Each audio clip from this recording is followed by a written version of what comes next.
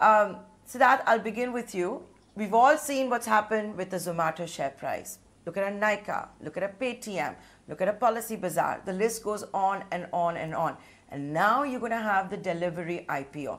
Yes, this is a company which is almost broken even. Yes, this is a company whose revenues are extremely impressive.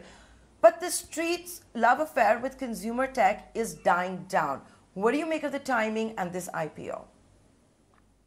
Neta, first off, if you actually go down the entire list, not just Zomato, Nykaa, Paytm, and everyone, but almost every single stock in the market is actually in the red right now.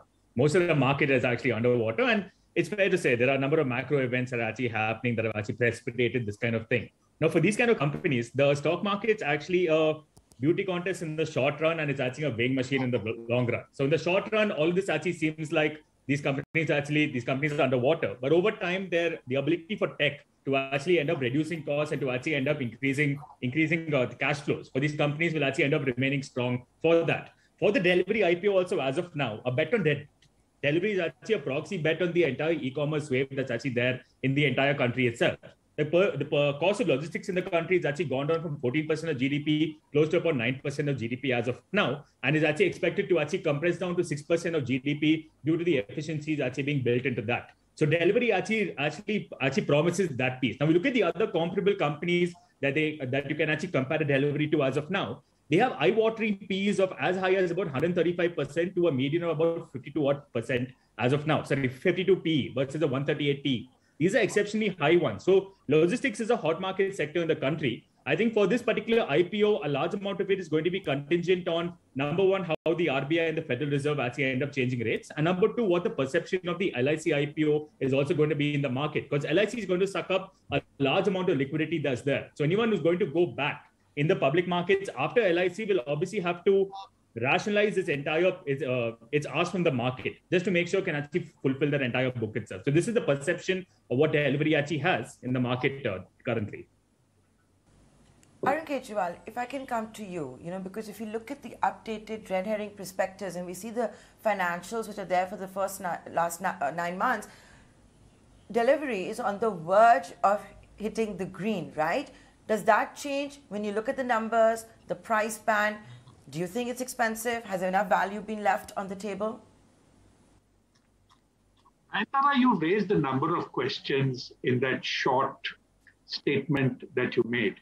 We need to look at it from a couple of viewpoints. One is, as an investor, the people on the street who are putting money left, right, and center, applying for every IPO, whether it was in retail, whether it was in HNI, he now has a multiplicity of options available. Tech, he was told, is the better way of doing business. While this is a sort of a convenient marriage between technology and bricks and mortar, because you can't move goods in thin air. You can have a platform to do it better, but you still need a truck. You still need to power that truck by diesel or by petrol and move it. You still need to do the last mile delivery. And let's understand that while e-commerce is an important part of business, it still is, I think, less than 15% of Delhivery's business. When you come to valuations, we are all used to seeing valuations on the basis of EPS. And like Siddharth mentioned, there are P multiples of as much as 150 and 100 plus that count. When you talk of Delhivery, because the company has yet to make profits, the P is infinite. It's very easy to explain an infinite and get away with everything when you talk of an infinite P. Let's move on.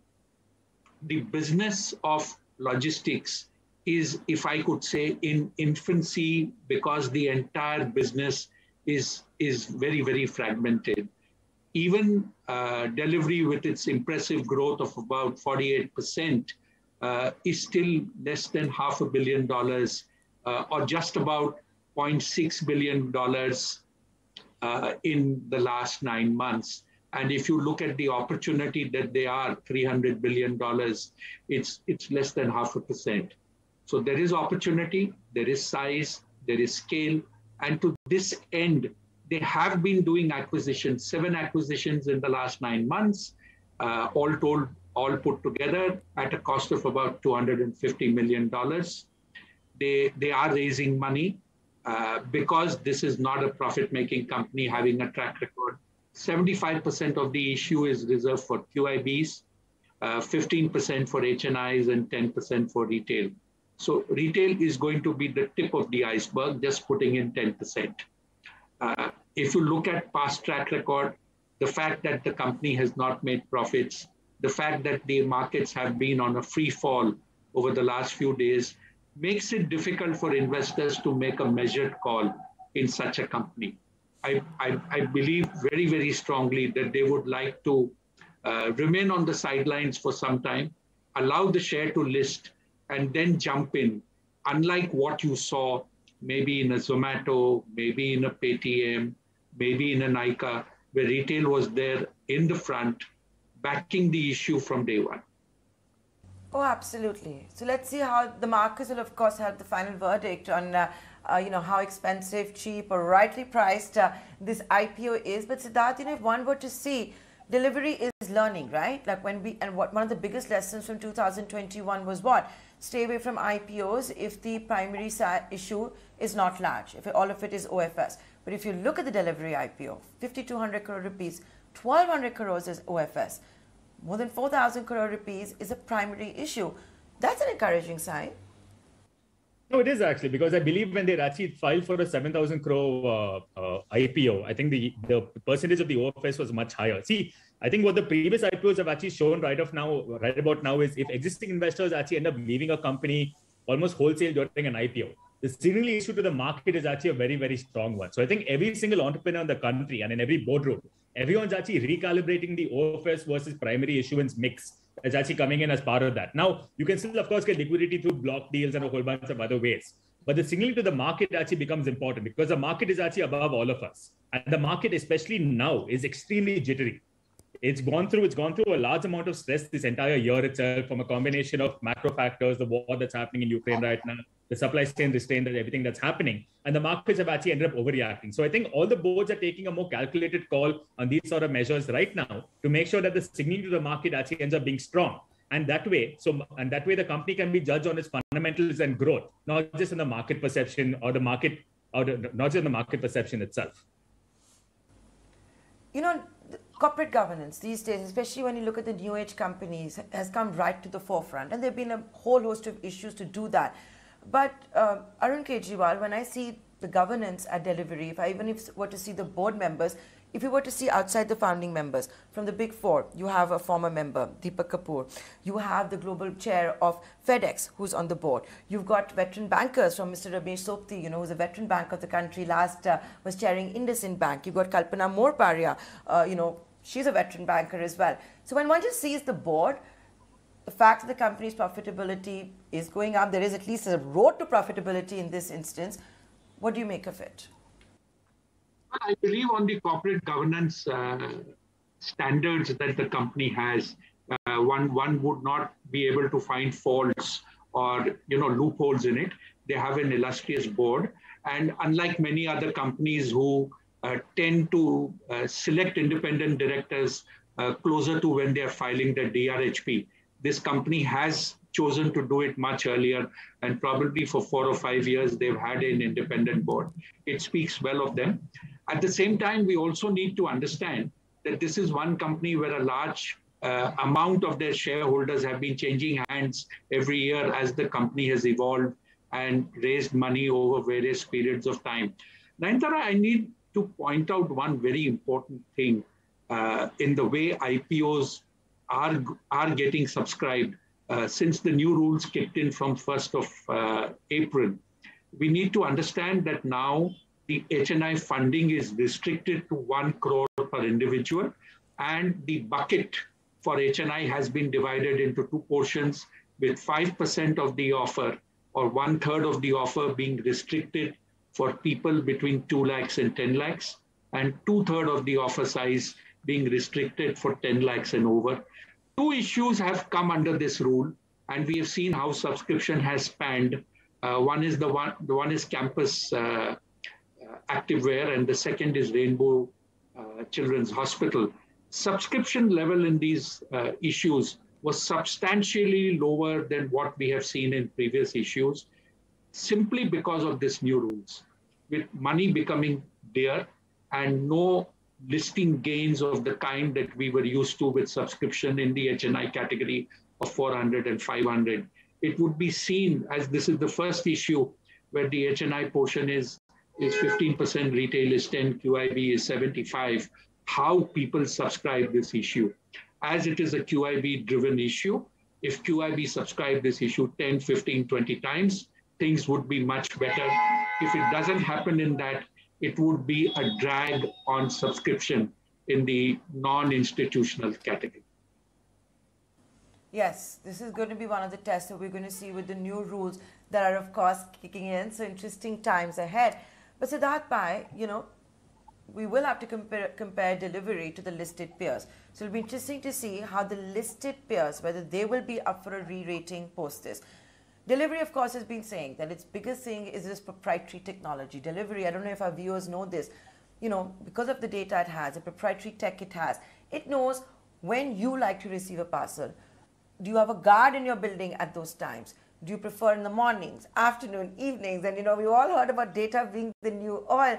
But Siddharth Bhai, as someone who has to identify multi-baggers in the private space, is delivery one of them? Delivery, so it's very hard to actually underwrite a multi-bagger or something as of now. But I will actually take one particular point out there. Data being the new oil, data has actually become common across everyone. Now, what's going to actually underscore the Delhivery IPO is actually going to be two things. Number one, growth. Delhivery has been one of the fastest growing logistics company in the entire country right now. And like I said previously, a bet on that's actually a proxy bet on e-commerce itself. And now with hybrid e-commerce becoming more and more prevalent, that entire sector is actually being seen to rise. And the percentage share that Delhivery has of that sector will actually become one of the important determinants of whether this becomes a multi-bagger or not. So that particular growth aspect becomes important. The second aspect, which is also going to be crucial for them, is a large amount of data already does exist with the FedEx, with the DHL, with any of the listed peers that actually exist in the market. What is the total percentage of unique customers that only Delhivery has vis-a-vis the others? And how do they end up monetizing that data actually becomes important. For the D2C brand as of now, logistics actually represents one of the highest cost centers for them. So do they actually have products, software products that they can end up mining, saying that why don't you actually end up, if you are delivering into, let's say, Jayanagar in Bangalore, why don't you actually bunch up all your orders during this particular time between, let's say, 3 and 5? That's when the highest percentage of people will actually end up becoming home for that, because that's when people end up actually leaving their schools, coming back home, and everyone's actually within the house. How do they end up monetizing that will actually end up being crucial, because you look at data now, almost every single company has a data scientist, every single company has a large data lake. Monetization of data is more often than not is much harder compared to anything else. In fact, in the US market as well, one of the companies with the richest PE of 625 at its peak was a company called Snowflake, which just said that, look, everyone has a data lake, where the only ones who can help you actually find a sort of needle in that entire haystack. That's a kind of, speaking that kind of language and bringing that to the market will actually ensure that the premium that Delhivery is enjoying can actually end up sustaining, and they have the potential of actually delivering upon the multi-bagger tag that they've actually been placed upon by most of the VC investors as of now. And I want to take that conversation forward with you now, Arun Kejriwal. How does the Delhivery stack up with those players that are in the listed universe? This one is, galloping ahead and with a 50% growth, while the listed companies are talking of what, a max 15% growth. So we need to understand who are the listed players which are there on the bourses. You have a Mahindra Logistics, you have a Gati, you have a Blue Dart. So if we were to look at these companies, Blue Dart is primarily a company that comes to mind when you talk of a courier company. So if you want to send a document, if you want to send a small parcel, it is what comes to mind, something that is needed as an emergency. So you don't hear of a Blue Dart doing a regular full truckload or a part load. They're not into that space. If you look up for Mahindra Logistics, they are more a logistics player where they are maintaining stocks for various companies and doing just-in-time delivery as required by the end customer. A Gati is more of a parcel service. They have been there for quite some time, for, if I could say, donkey's years, and they have not used modern technology as one would have thought. So while delivery is an interesting play on technology, come size and scale, it needs to get into those number game, because for them, without numbers, they don't make money. They have invested a lot in technology. Technology does not come cheap. So while you have grown at about 40, 45, 50%, you have to continue this number. And unless you get to revenues of, say, 20, 25,000 crores per annum, you're not going to make significant money to make it matter. Let's understand the company at listing would have a market cap of 35,000 crores, which probably would be more than the listed players all put together. So you are starting off with a number which is substantially higher. People expect you to do well. While you have some track record to talk of, you need to deliver much more to carry on with that momentum. So Nayantha, see, one more important point to also note over here is the fact that there's actually a low base effect that is happening. So if you look at any of the listed peers for that matter, because they've been around for that long, their share of the market is obviously much higher. So the growth rate they can actually end up generating in relative terms will always end up seeming much smaller compared to a company that's actually fast growing. Because once it ends up actually reaching a sort of steady state and becomes a large denominator, the numerator has to grow exceptionally large in order for you to actually deliver the 50, 60, 70, 80, 100% growth rate that actually ends up coming out. That's why I said when the growth ends up tapering out and they become a more stable business, at that point in time, can you actually start making these sort of comparisons with the more listed peers? Otherwise, growth ends up actually wreaking havoc in almost everyone's financial model to actually end up predicting what will end up being the fair value of these companies using the traditional tools of finance available to everyone. Okay. So, Siddharth Bhai, you're subscribing? If I manage to get an offer or something, if I manage to get an allocation, sure, happy to. I'm, of course, happy to actually throw my hat in the ring for this, to support the entire startup ecosystem. Arun Kejriwal, are you going to subscribe? What are you telling your clients? Well, I still have to complete my work on it, and I would like to look at the Anchor book, because Anchor portion would be as much as 42-45% of the entire issue. So what kind of investors come into the Anchor now, considering that half the shares of the Anchor are locked in for 30 days and half are locked in for 90 days. You need to get that comfort that you have got good, long only anchors coming in. So looking at the Anchor, I would take a final call on the issue. Okay, so it's a big, big week for the IPO market. You've of course got LIC, which at the time of recording this conversation is very much open for subscription. Then you're going to have Delhivery, which is opening on the 11th of May. We're trying to cover all angles right here on ET Now. I'd like to thank both the gentlemen for being on the channel today to talk about this much talked about public offering.